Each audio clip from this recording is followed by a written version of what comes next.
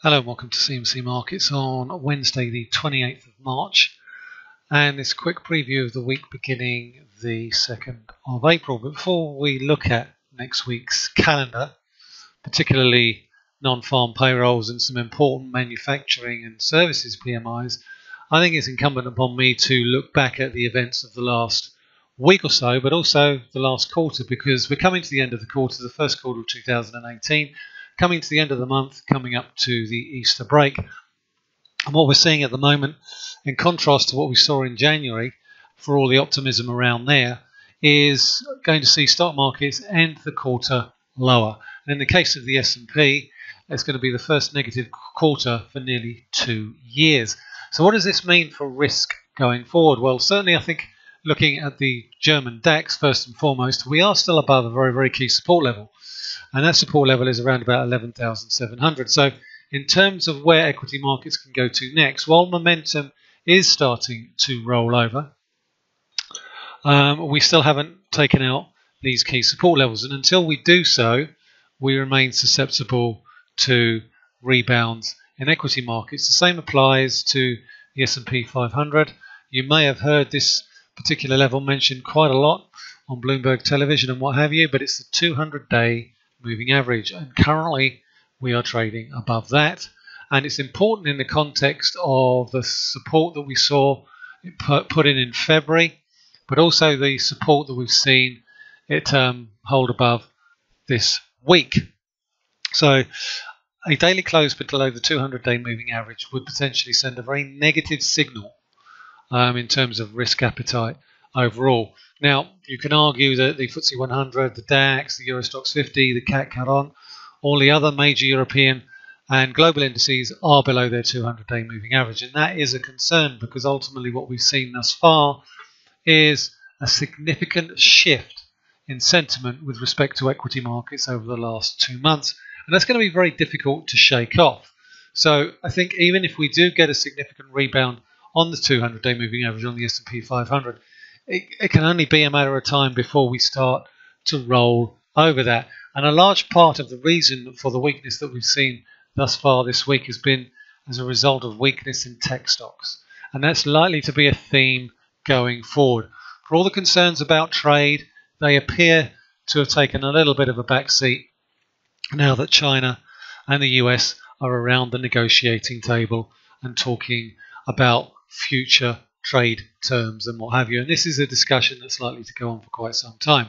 But what we've seen in some of the most recent economic data, and this is something that's I'm going to be paying particular attention to for the first week of the second quarter, the first week in April, the first week after Easter, is the PMI data, and particularly the PMIs out of Germany and France, because since the end of December, they have been showing significant signs of weakness. And when I say weakness, yeah, it's a relative term. Ultimately, we're still going to get readings in the mid-50s, but they're certainly going, in terms of a direction of travel, the wrong way. They're starting to get a little bit softer at a time when the euro is on course to retest that 125 level. Now, that 125 level at the moment is a big, big barrier, and we all need to bear that in mind.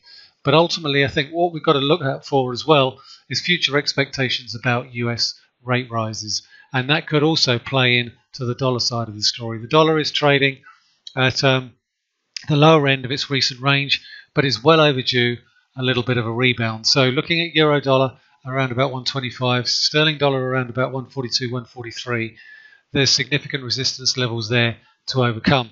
So that means that next week's economic data is likely to be very important in the overall direction of where we could potentially go to next. So we've got underperformance in European equity markets relative to US markets, and the March manufacturing and services PMIs out of China, Japan, Germany, France, the UK, the US are all likely to be closely monitored for any signs whatsoever of, first and foremost, a slowdown from the numbers that we saw in February, but also any signs of a pickup in inflation, because we're not seeing that either.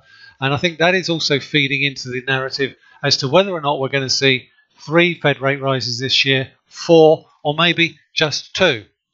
And this is where the non-farm payrolls data is likely to become in be particularly instructive on Friday. Expecting a number of around about 195,000. Just to recap, we posted a number of 313 on the headline number last month, but more importantly, we did see a big drop in wages from 2.9% to 2.6% in those February numbers. Now, if we get a rebound in wages, then that could potentially be dollar positive and actually help push the dollar back up again. So it's the wages number, looking for a recovery in wages to around about 2.8%, up from the 2.6 slowdown that we saw in February. We've also got a direct listing, Spotify, coming on the back of the Dropbox IPO, which turned out to be much more successful than I thought that it would be.